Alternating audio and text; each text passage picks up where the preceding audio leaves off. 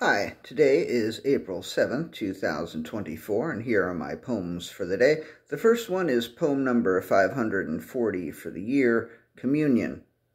I'm not entirely joking when I say that when I'm in a mall or mall-like space, I like when there are trees inside, so I can kind of commune with nature while shopping or eating or just hanging out with friends. I'm assuming that the trees that I saw yesterday are real, and that I was communing with nature rather than unnature. Perhaps I was communing with unnature, but whether it was nature or unnature, I was communing.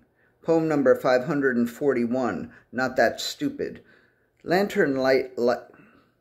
Poem number 541, Not That Stupid.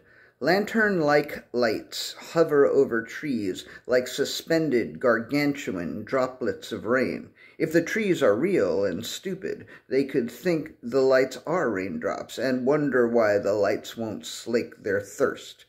But as far as I know, real trees aren't that stupid.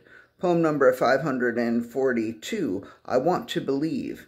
I want to believe that the trees are real because Fake Plastic Trees is the name of a Radiohead song that I don't want to rip off. Instead, I will rip off the X-Files poster. I will rip that motherfucker right off of the fucking wall. That's how much I want to believe.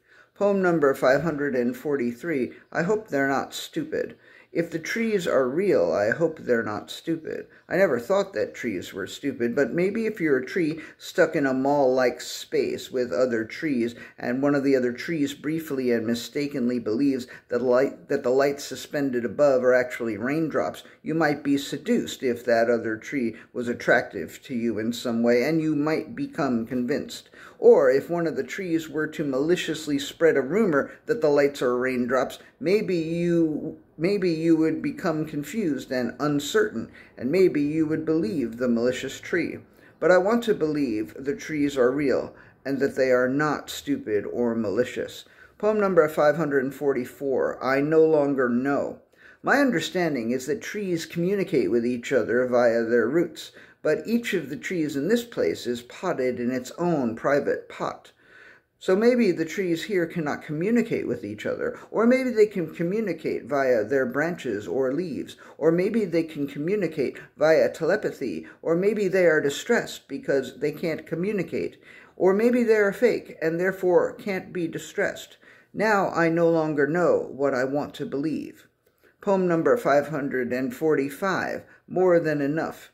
Sometimes I want to believe in a supernatural God, a God that could actually break the laws of physics, which would be my definition of an actual miracle. But most of the time, what I want is to always remember that the universe is infinitely mysterious, that the laws of physics will never be fully understood, that coincidences and things that seem like miracles happen all the time, and that there is so much that I don't know.